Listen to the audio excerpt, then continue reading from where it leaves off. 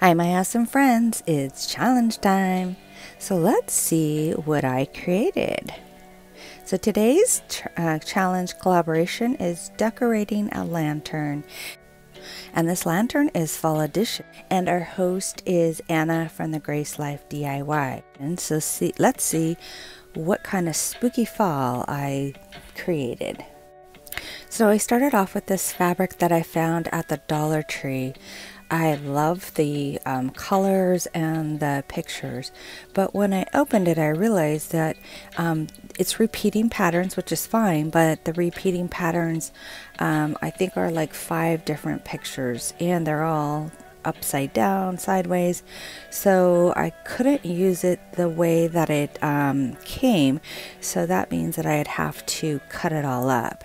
Now here's my lantern that I'm going to be using, and I don't want to make this permanent because this lantern is part of my decor all year round. So I took one of the panels, glass panels from the lantern, and I traced the tissue paper and the, I don't know, vellum paper, or no, it's not vellum, but, and so then my thought is to make a panel that I can take in and out. I don't want to make it permanent, like I said. So here I've cut up all the pieces that I'm going to use, and I'm going to adhere it to the tissue paper using Mod Podge. And so once I get all of the different pictures adhered to the tissue paper, then I'm going to sandwich that tissue paper between the wax paper and a wax paper on top and a wax paper on bottom, and then that way it'll give it some rigidity, and then I can put it in and out of my lantern so that I can use it you know, next year if I want, but it doesn't have to be permanent because, like I said, I use that same lantern. I have a pair of them actually, but I use them in my decor all year, and then I just change it up for the seasons. So look at all those cute little pictures that were on that piece of fabric, and they're really pretty, very vibrant. I really liked them, but I wish there was, like, you know, one area where they were all in the upright position, but they were all different, and so I had to cut some off at different areas, so I kind of had to make like a little, you know, puzzle to put them all back together.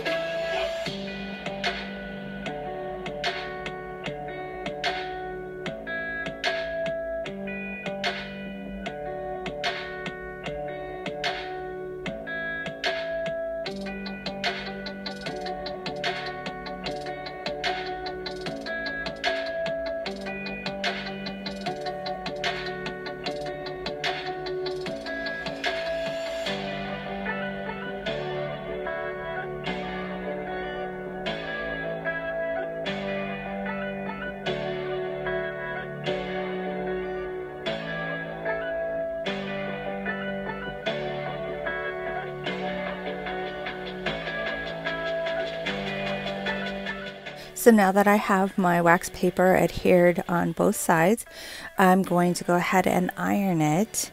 And this way I'll get a good adhesion. I did put Mod Podge on both sides of the tissue paper. That way it would have a really good seal. I believe I have to chop the bottom off a little bit. In today's collaboration, there are many participants and they are fabulous. So you've got to go and check out each and every one of them and see how they decorated their lantern. Now, I have placed their name and their channel name in my description box so that you can easily follow them. I just wanted to take this moment to say thank you to all my loyal viewers, and if you're not already subscribing, please consider. I'd love to have you part of my YouTube family and have you follow me as I'm on my journey to blossom my own creativity, whether that's being with DIYs, tablescapes. So again, if you're not already following, please consider.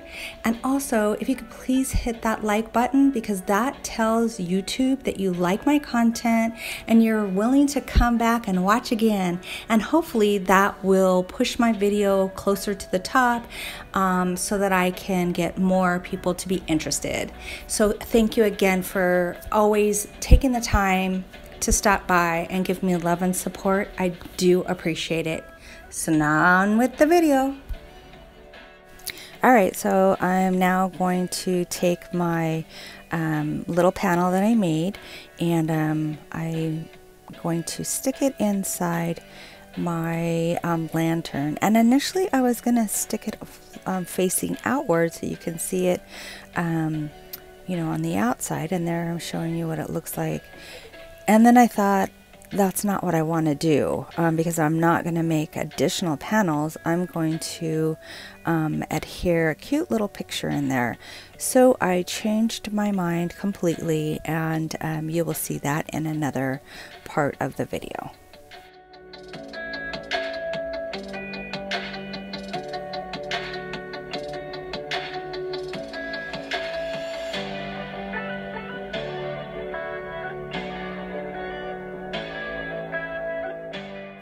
Alright, so missing some of my video. I thought I was recording. I added these green lights, this cute orange and black harlequin bow, and there is the man of the hour, the little ghost inside the pumpkin. In the back you can see I've used some orange and white striped straws to put on each side, and then there's that that piece that I created to put in the background because he was going to be sitting in there, Mr. Pumpkin.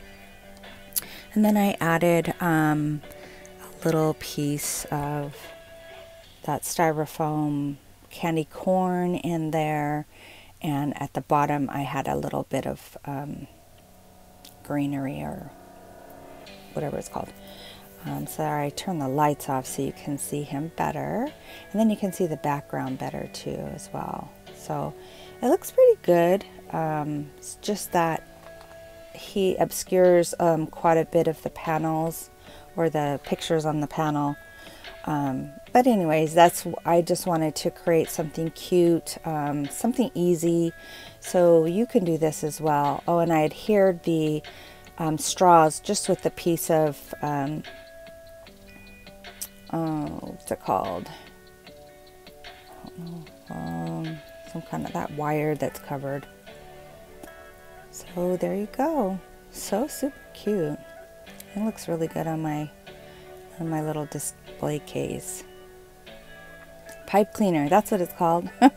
So I'm holding the straw there with a piece of pipe cleaner. So I'm just showing you what the pictures look like once he's in there. So it does look really cute just sitting on the mantle. But, you know, I didn't want to make it too difficult. I wanted to make it easy for somebody else to be able to recreate. And basically all the stuff came from the Dollar Tree except for, you know, of course, my little ghost and pumpkin. So you could put any little figure that you find at the Dollar Tree in there if that's what you needed to do. So now I turn the lights back on just so you can get a better overview. So I hope you like what I put together for you guys today. I hope I inspire you, and I really appreciate you coming by and seeing what I created today. See you on the next video, and keep coming back. I've got lots of DIYs and lots of Halloween and fall coming up.